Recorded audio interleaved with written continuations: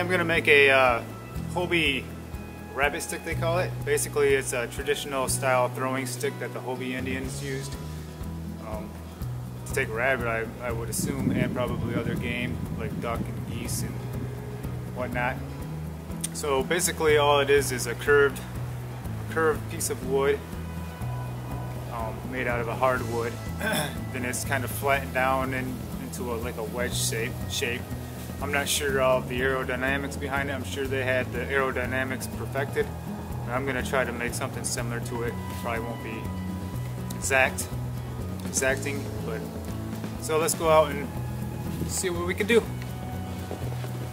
Well, I came across this piece of wood here. It's got a nice curve in it. The width may be a little bit small compared to what they had, but I'm going to make one out of this. So I'm just going to take it off right about here, or maybe right in here, and about here. Here first.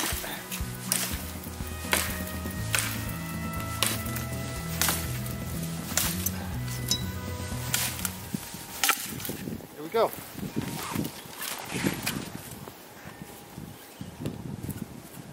Alright, let's see if we can shape it a bit with the machete first, just to kind of get the overall appearance that we want.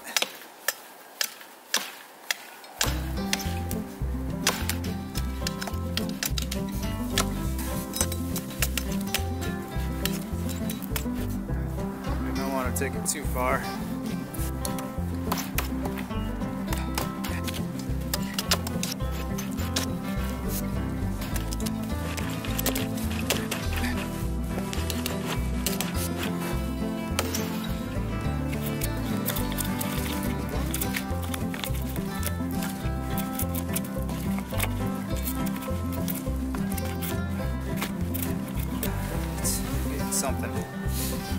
Something pretty crude here.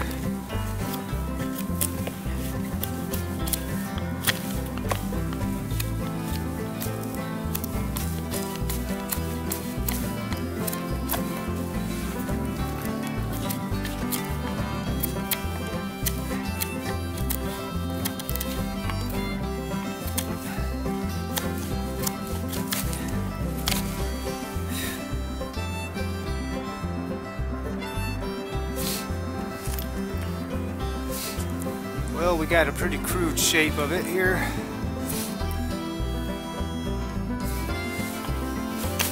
The throwing aspect of it probably takes a lot of practice also. I'm sure they practiced. I used to be a pitcher back in my day, but it's been a long time. My old arms getting old. It'll probably take me half an hour just to warm my arm up before I can throw it.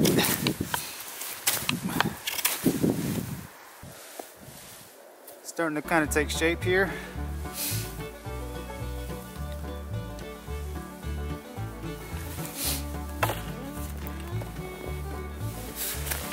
Well, I got it as far as I'm going to take it.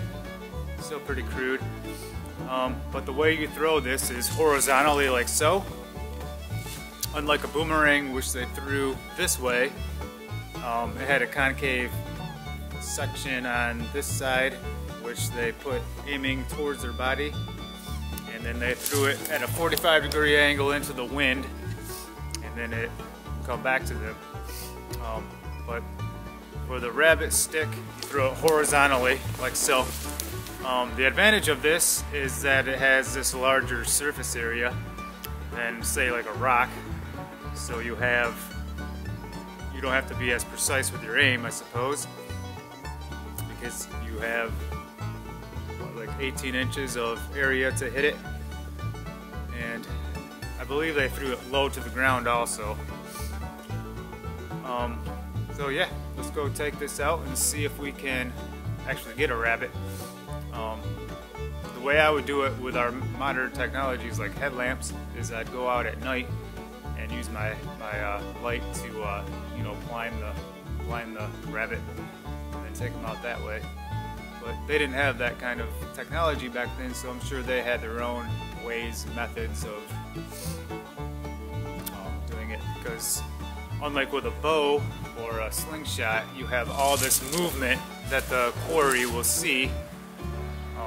With a bow, you know, you're pulling back, but you wait till that time when they're not looking, you pull back, and then let go. With this, you know, you got that all that movement, so I guess you just wait till they're not looking and give her a good toss. Anyway, let's go see what we can do with it. I'll wait till later at night when it's dark, and then use my headlight, and maybe we can run into a rabbit. First I gotta practice with this thing though. Guess I'll start by seeing if I can hit that tree right here.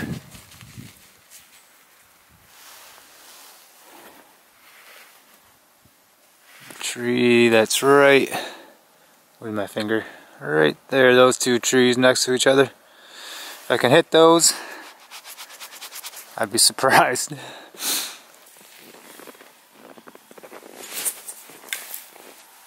Miss.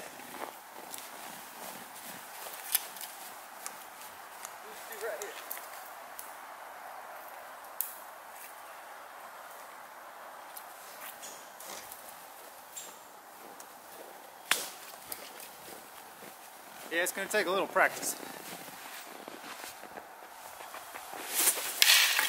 Oh.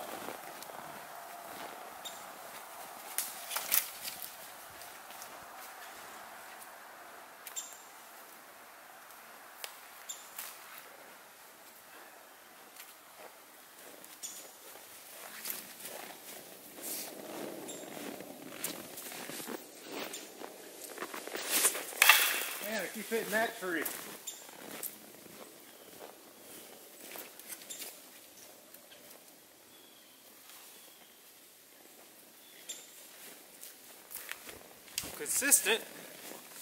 Consistently missing the same spot.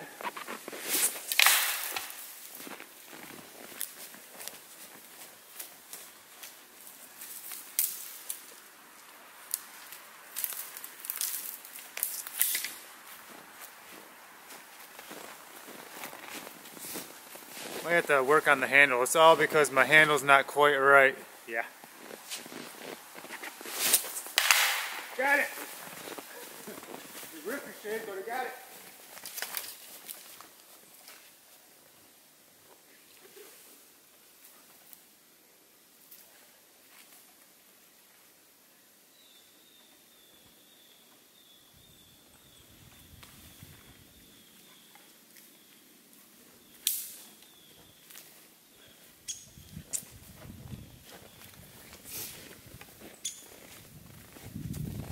Well,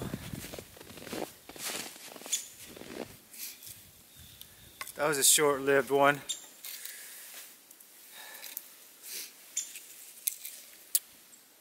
Guess we're not hunting with it tonight. Unless I make a new one. Oh, shoot.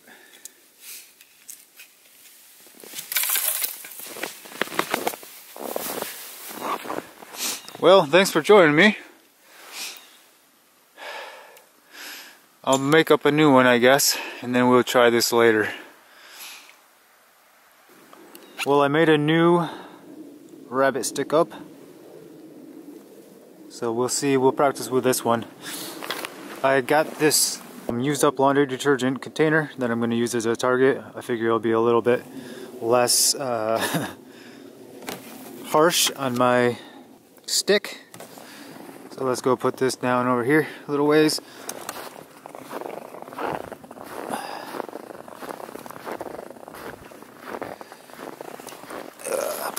Here. Give her a whir.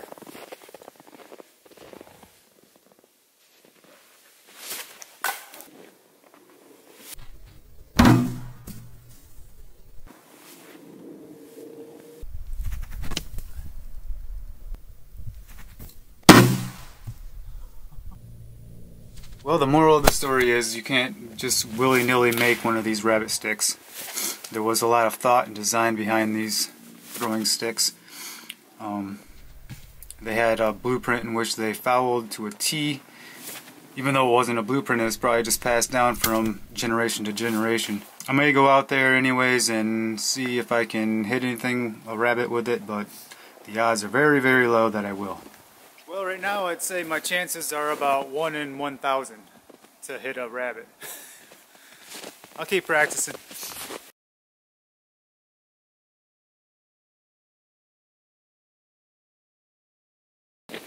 Well, the night has become dark, so I'm going to go out, see if I can see a rabbit, and then see if I can hit it with this good old rabbit stick.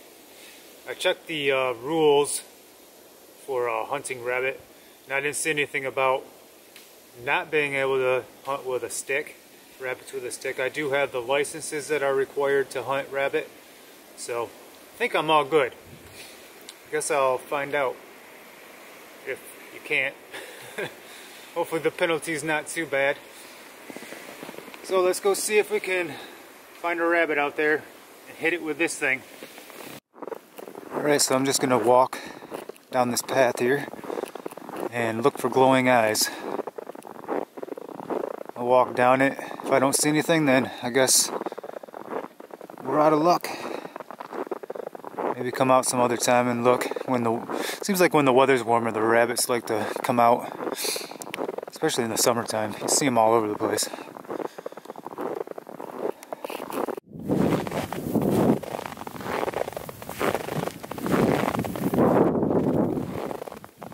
Hear that noise?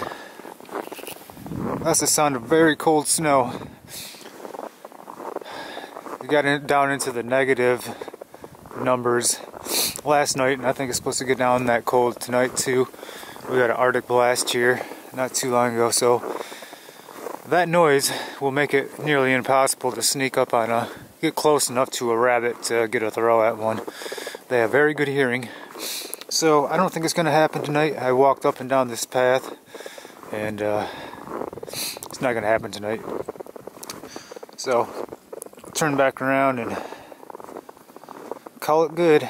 Thanks for joining me.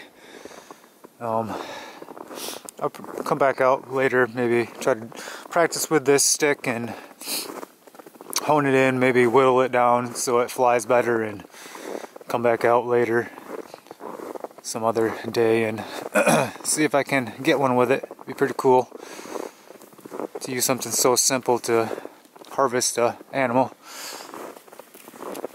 So take care, thanks for watching.